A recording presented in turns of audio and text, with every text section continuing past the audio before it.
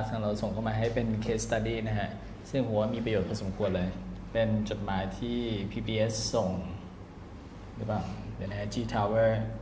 โอเคมี reference number no problem date no problem attention Mr. so and so senior project manager from Mr. Somchai blah blah blah blah Mr. Somchai okay yes ทีละพี่ชาย PPS โอเค subject return back from details payment term 1โอเค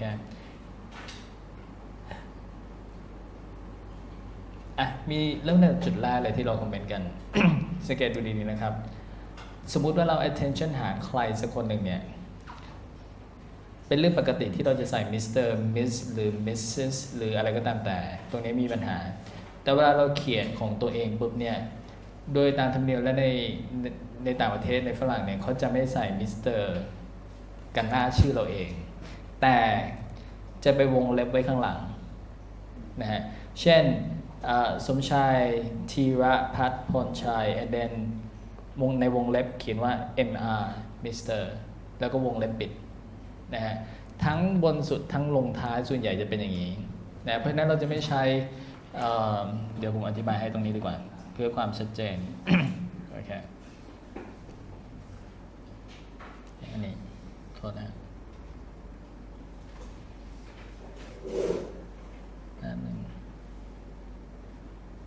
โอเค here we go สมมติคุณกบทรงสิทธิ์อย่างเงี้ย สมมติเป็นชื่อนามสกุลเขานะครับ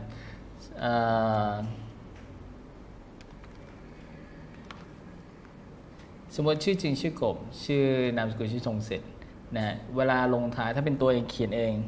วงเล็บ Mr. มีจุดหรือไม่มีจุดเนี่ยค่าเท่ากันแต่ว่ามีจุดจะแบบอเมริกันไม่มีจุดจะแบบอังกฤษนะในอังกฤษเราจะไม่มีจุดแบบอเมริกันจะมีจุดด้วย โอเคใช้แบบไหนก็ได้แต่ต้องให้เหมือนกันตลอดนะฮะไม่ใช่ครั้งหนึ่งมีจุดครั้งหนึ่งไม่มีจุดอย่างเงี้ยไม่ได้คนจะเริ่มงงโอเคลักษณะนี้เนี่ยเขาจะรู้ทันทีว่าคนที่พิมพ์ตรงนี้คือเป็นคนที่เขียนเองโอเคอีกจุดหนึ่งที่น่าสนใจคือเนื่องจากบางประเทศอย่างพวกคนจีนเนี่ยเขาจะมีชื่อเยอะมากมีทั้ง first name middle name last name บางทีดูไม่ออกว่าตัวไหนเป็นชื่ออะไรในฝรั่งเขาก็เลยมีธรรมเนียมเหมือนกับว่าถ้าเป็นนามสกุลแล้ว บางครั้งเนี่ยเราสามารถเขียน KOB แล้วก็ SONGSIT แล้วก็วงเล็บ Mr. วงเล็บปิดลักษณะนี้เป็นการบ่งบอกให้รู้ว่าไอ้ตัวที่เป็นตัวพิมพ์ใหญ่ทั้งหมดเนี่ยคือนามสกุลนั่นเองนะฮะอันนี้ก็แล้วแต่ดุลยพินิจของแต่ละท่านเพราะว่าบางคนนามสกุลยาวมากๆนามสกุลผมเป็นต้นนะตั้ง17 letters นะบางทีเขียนเป็นตัวพิมพ์ใหญ่มันก็ยาวอลังการมากก็อาจจะเขียนสั้นๆหรือไม่ก็เขียนเป็นตัวถ้าไม่ formal มากผมก็เขียนเป็น initial เลยเช่นถ้าเป็นที่รู้จักกันแล้วนะฮะหมายถึงว่าสนิทกันแล้วเนี่ยบางทีอาจจะเขียน KOB แล้วก็ S จุดจบในกรณีที่อันนี้คือซีกันนะแต่ถ้าไม่ซีกันหรือว่าถ้าเป็นทางการหน่อยเนี่ยเราจะเขียนออกมายาวๆขนาดนี้แล้วก็วงเล็บ Mr. มีจุดหรือไม่มีจุดอย่างที่บอกไอ้นี่ผมตั้งเซตMicrosoft Word ของผมเป็นแบบอเมริกันเพราะฉะนั้นมันถึงขีดสีแดงให้แต่ถ้าตั้งแบบอังกฤษมันคือจะโอเคนะต่อมาดูตรงนี้นิดหนึ่งฮะ attention มีปัญหา from ไม่มีปัญหานิดหนึ่งตรง PM PPS ในจุดนี้นี่คือชื่อตำแหน่งหรือว่าที่บริษัทอะไรของเราเนี่ยเราน่าจะมีอะไรมาขั้นการตรงนี้นิดหนึ่งนั่นหมายความว่าคุณจะต้องมีคอมมาปุ๊บแล้วก็ค่อยบ่งบอกว่าตรงนี้คืออะไรนะ return back of details payment term อันนี้หมายถึง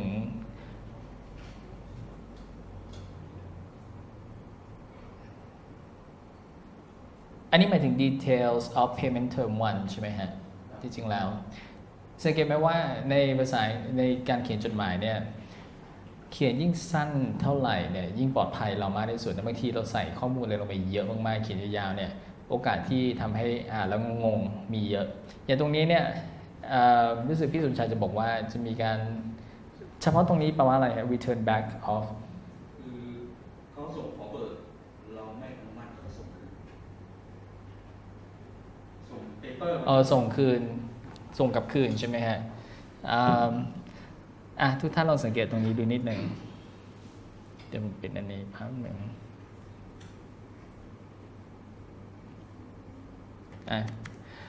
คำว่า re ในภาษาอังกฤษเนี่ยมันแปลว่า back นะ turn เนี่ยแปลว่าหันไปด้านไหนด้านหนึ่งนะเพราะฉะนั้น when we say return เนี่ยจริงๆมันแปลว่า to turn back ย้อนกลับไปนะเพราะฉะนั้นหากเราใช้ return แล้วก็ back ด้วยมันจะเป็นการเขียนซ้ำซ้อนสองอย่างมันไม่จำเป็นเพราะฉะนั้นถ้าเกิดว่าจะเขียนให้สั้นๆถูกๆก็ return off แล้วก็ตามด้วย payment details หรืออะไรก็ว่าไปได้เลยนะจะกระชับมากกว่าและทำให้ไม่เคยกำกวมมากนะหรือเนี่ย return go back เหมือนกันนะมันความหมายคล้ายๆกันมาดูตรงนี้นิดหนึ่ง October 2015 okay G project plan แล้ว main contract of exterior facade current mall Thailand โน่นี่ใช้ศัพท์ที่มี2 อาทิตย์ที่แล้วเราก็เจอกันกับ facade จำได้ไหมฮะแต่ว่า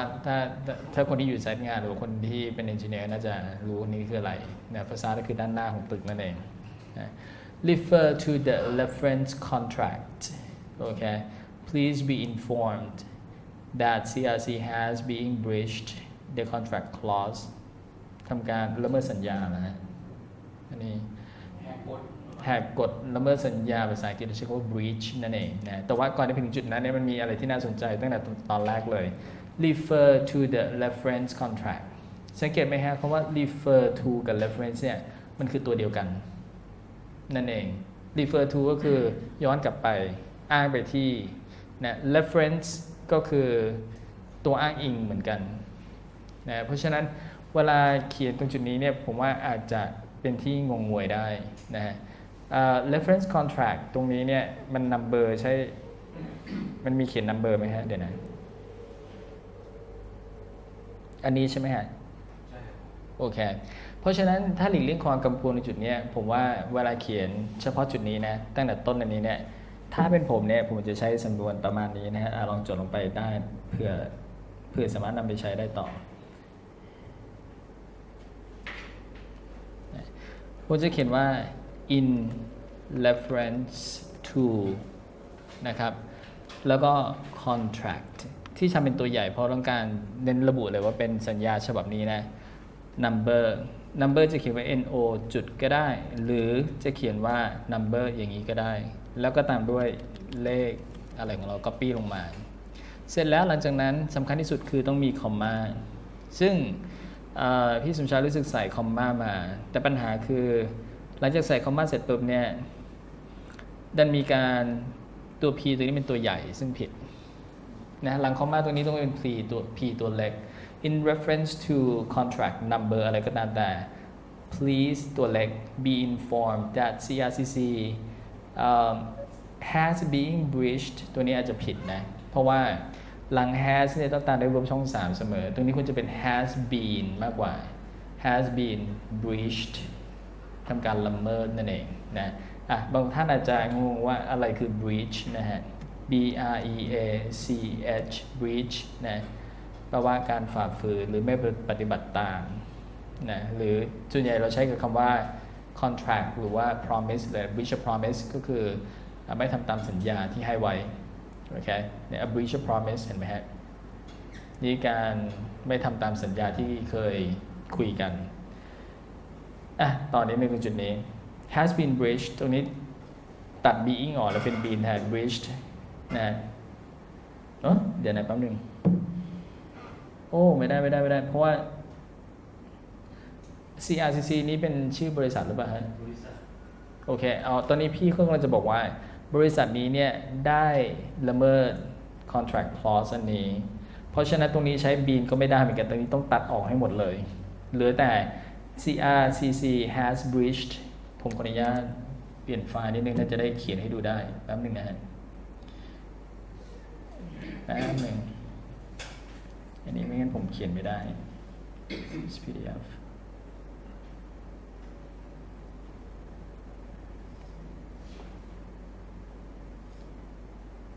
desktop number save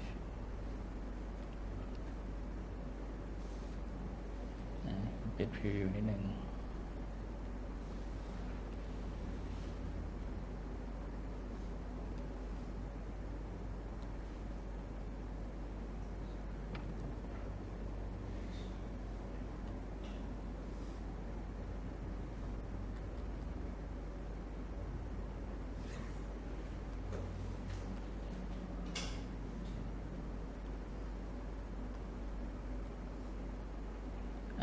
ตอนนี้น่าจะ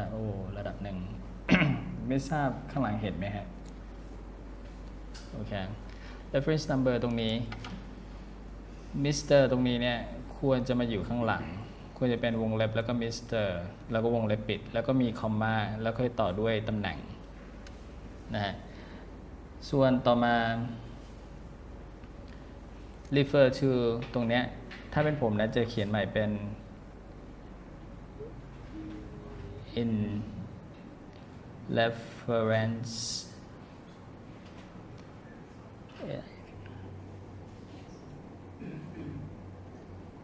to contract number อะไรก็ว่าไปนะตรงนี้เป็น P ตัวเล็ก be informed that CRCC has breached ตัดออก มันมองเห็นไหมคุณจำมองเห็นไหมสายตาผมเองเดี๋ยวผมมองไม่เห็นเองเดี๋ยวนะสีอะไรดีสีชัดๆหน่อยไหมฮะ breach the contract so and so โอเคอันนี้ก็ตามมาไม่เป็นไรตรงนี้เนี่ยพี่เลือกประโยคใหม่แต่ว่าผมมองไม่เห็น full stop ตรงจุดนี้ซึ่งมันหายไปตรงไหนไม่ทราบจริงๆต้องมี full stop ตรงจุดนี้ด้วยนะ the contractor's work progress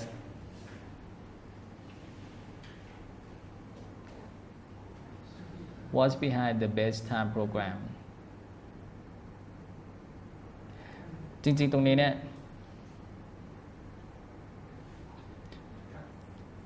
ตัดทิ้งแล้วมาใส่ตรงนี้แทน was 70% behind the base time program without reasonable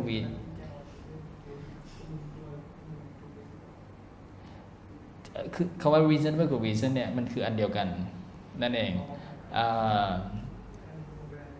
จริงๆตัดตรงนี้ออก without reason นะหรือ without ถ้าเราจะใส่ว่าไม่มีเหตุผลที่พอเพียงเราใส่ท่าที่ใช้ว่า reasonable ก็คือ adequate มองไม่เห็นอีก เดี๋ยวแป๊บนึงนะฮะสีแดงดีกว่าใช่ไหมฮะผมพิมพ์ตรงนี้ให้ adequate แปลว่าพอเพียงนะ without adequate reason ก็คือไม่มีเหตุผลที่พอเพียงนะ reasonable มันเป็น adjective ในปกติเราใช้คือ it is reasonable is unreasonable ไม่มีเหตุผลนะแต่ตรงนี้ถ้าพี่ใช้คำว่า without เนี่ยคุณจะต้องตามด้วย now มากกว่า without reason Another point, since number 5 up to now.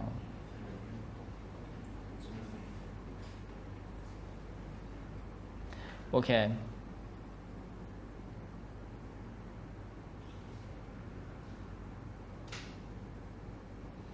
Another point ก็ไม่ผิดนะฮะแต่ถ้าเป็นผมเนี่ยเวลาเขียนสมมติเอาชัวร์เลยนะผมอาจจะบอกว่าเพราะบางคนอาจจะตรงนี้มันจับประเด็นค่อนข้างลำบากนะประเด็นแรกอาจจะส่วนใหญ่เวลาเราเขียนเราจะ firstly secondly เวลาแยกเป็นข้อๆออกมานะ the first issue the second issue นะให้มันเคลียร์ชัดเจนไปเลยว่ามันคืออะไรนะเพราะถ้าเกิดเขียน another point เฉยๆเนี่ยมันก็ยังไม่ใช่ประโยคอยู่ดีอ่ะแล้วเราใส่คอมมาข้างหลังเนี้ยมันก็ไม่ได้เสียเพราะตรงนี้เนี่ยพี่กำลังจะบอกว่าอีกจุดหนึ่งนะอย่างภาษาไทยเราเขียนว่าอีกจุดหนึ่งนะแล้วก็วรรคแล้วก็มีอะไรต่อใช่ไหมฮะแต่ภาษาอังกฤษมันทำอย่างนี้ไม่ได้ภาษาอังกฤษมันต้องเป็นประโยคเดียวกันเลยนะเพราะนั้นถ้าเกิดอยู่เขียนจู่ๆจะเขียน another point comma มันยังผิด grammar อยู่เพราะว่าตรงนี้เนี่ย ทั้งหมดทั้งปวง2 คำนี้มันไม่ใช่ประโยคนะวิธีเขียนอาจจะบอกว่า the นะฮะถ้าอยากประหยัดเนื้อที่ก็ second issue is that แล้วก็ตามด้วยอะไรว่าไปนะ the second issue is that issue ในที่นี้แปลว่าประเด็นหรือปัญหานั่นเองปัญหาที่2คือ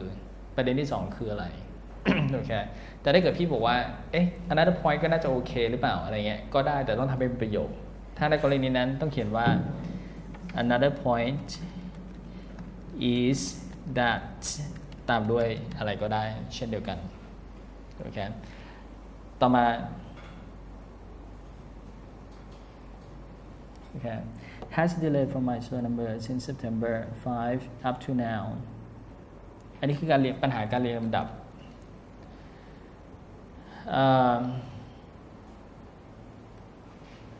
ถ้าเป็นผมนะผมจะตัดคำว่า about 60 days ออกแล้วมาใส่ตรงนี้แทน has delayed from my serial number ใส่ตรงนี้ฮะก่อนหน้า since เป็น another point is that CRCC has delayed from milestone number 4 for about มีคำว่า for ด้วยตามด้วยวันที่ for about 60 days since September 5 2015 นะ up to now จะใส่หรือไม่ใส่ก็ได้แล้วก็ต้องมี full stop ด้วย PPS ตรงนี้พี่ต้องการจะสื่อว่าอะไรนะ meant that ตรงนี้พบว่าหมายความว่าสิ่งที่เขาทำหมายถึงเราต้องการจะสื่อว่าเราหมายความว่าโอเค